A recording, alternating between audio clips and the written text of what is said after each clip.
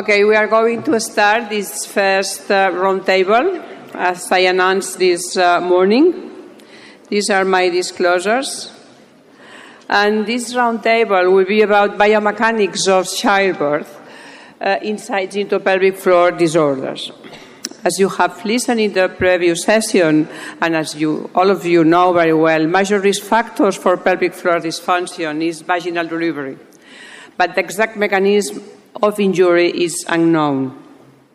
We need to know how the mechanical injuries are produced and how does this mechanical injury led to pelvic floor dysfunction. Biomechanical modeling is a way to understand how vaginal delivery might produce damage on pelvic floor structures. In an attempt to better understand the mechanics of childbirth injury, investigators have turned to computational models of the female pelvic floor. Basic research on biomechanics is a promising area of research, and also area of collaboration between clinicians, imaging specialists, and biomechanical engineers. Today, we have three experts in this area of research: Dr. Margot Damaser, Dr. Renato Natal, and Dr. Teresa Mascarenas. Margot Damaser is a bioengineer, and also she is the director of the Neurologic Biomechanics Laboratory located at the Department of Biomechanical Engineering in Neurological and Kidney Institute at Cleveland Clinic and the St. Louis Stokes Cleveland Medical Center in Cleveland, Ohio. She has multiple research projects and especially biomechanical analysis and kinematics and dynamics of the pelvic floor. She is associate professor in the Cleveland Clinic Learned College of Medicine. So I let you now with Dr. Damaser. He will do an introduction to the biomechanics and the pelvic floor.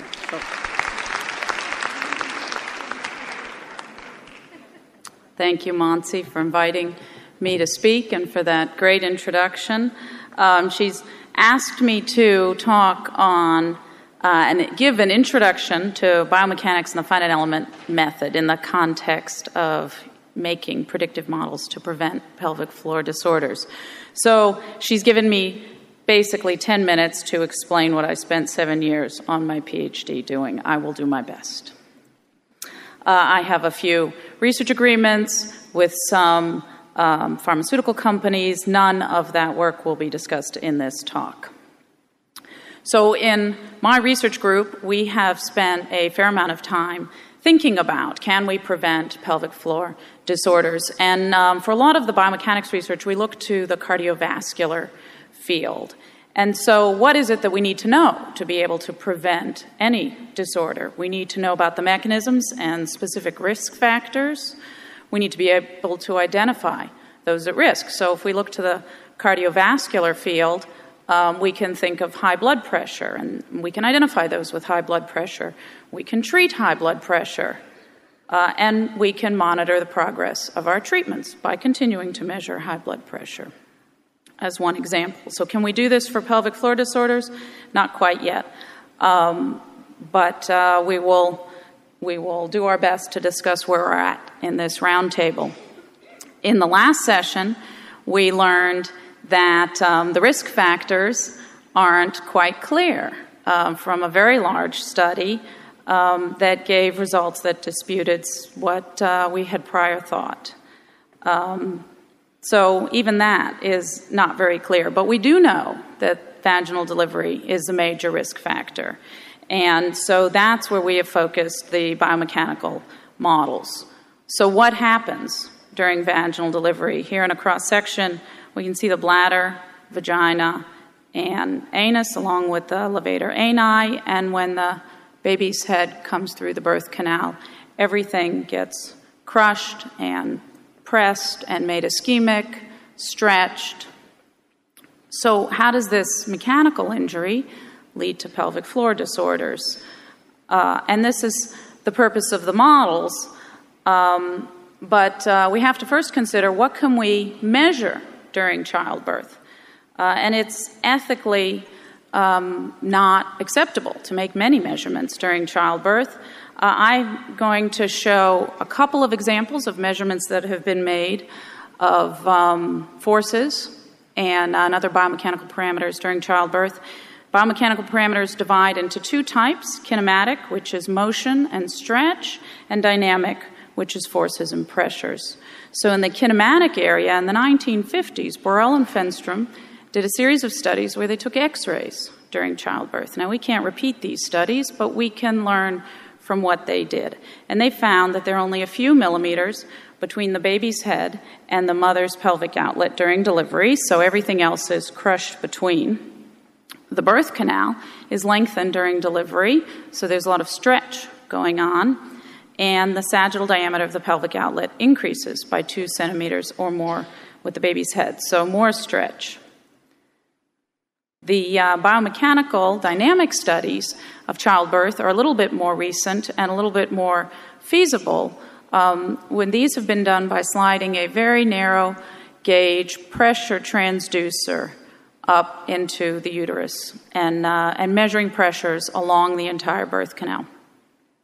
So the baby's head to cervix pressures can be very high, up to 500 millimeters of mercury, which is high enough to damage muscles and nerves. And the head to cervix forces are higher in women delivered vaginally than in women with cesarean section, as we would expect. The pressure on the fetal head is twice the amniotic pressure and increases towards the end of labor. So all these are very important for forming the models as model inputs, but they are insufficient to create an entire model in which you would need to include material properties, geometry, the relative importance of structures. Some structures maybe don't need to be included in the model, and forces and pressures on individual tissues. By material properties, this is again a biomechanical term, I mean the stiffness of a material, for example. In this case, because we're dealing with contractile tissues, the contractile properties of a tissue. And there's a fun story of my colleague James Ashton Miller, who's a biomechanical engineer with expertise in orthopedics and musculoskeletal systems. He started collaboration many years ago with John Delancey, University of Michigan, to study pelvic floor biomechanics. And they didn't have material properties for pelvic floor structures, so they used the material properties that he was used to using for musculoskeletal and orthopedic structures. And when John Delancey called the lab to see what the outcome of the model was, they said, childbirth can't happen. So we have to know what we're dealing with, and we have to validate it, but we have to make some assumptions. And these are actually very difficult in our field, but there are many fields where the measurements are easier to make, and they're further ahead of us, and so these are the fields we look to. One of them actually is architecture. And mechanical modeling, of course, isn't done now the way it was done in Gaudi's day, but he makes a fascinating example of classical mechanical modeling. And for those of you who've been to Pedrera, you will know. And for those of you who have not yet been to La Pedrera, you should go. I apologize for my pronunciation. So he wanted to make cantilevered, domed structures for the ceiling of the attic. And he wanted it to follow catenary curve, which is the hanging curve for any rope or string that is hung from 2 points. And you see that in the top right figure. He created a physical, mechanical structure, hung these ropes, studied them, and then reversed them for the arches that he used to create the ceiling in the attic. Now, of course, we use computers. Aerospace industry, automobile industry, and weather mapping predictions are way ahead of us. So there's a lot we can learn from them. I'm not going to spend much detail on this slide. Renato will actually go into more detail of the methods of biomechanical modeling, finite element simulation. But it's a process of forward simulation from small structures up to the whole organ and then back. When the whole organ changes, the forces on the interior structures have to change. So we come back to the question, can we use these models to predict pelvic floor dysfunction? Not quite yet, but we're working on it. We need to include in the models probably cellular and molecular data, kinematic and dynamic data, anatomic variability. I'm sure you all can think of many other bullet points. And I believe we will need to use data from animal models because we just can't get the data we need from human. So I'm going to give just a couple examples from the Ashton Miller and John Delancey group. They've done some modeling the fetus as a sphere, and you will see more complex models from my colleagues here. It looks like a bowling ball going through the birth canal. So it gives you a sense of the assumptions that have to be made. The models are very complex, computationally heavy. Their model includes only the muscles and this bowling ball of a fetus because that's what they were interested in studying. And they predict that the levator ani muscles are stretched more than 50% beyond the strain threshold for permanent damage. They also predict that the pudendal nerve is stretched beyond the strain threshold for permanent damage in nerve. So these are important starts to making predictive models.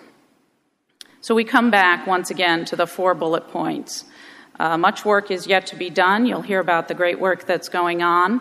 And there's a lot of work being done in other fields, orthopedics, dental, architecture, cardiovascular, that we can learn from as well. So I thank you for your attention, and I give the floor to the next speaker.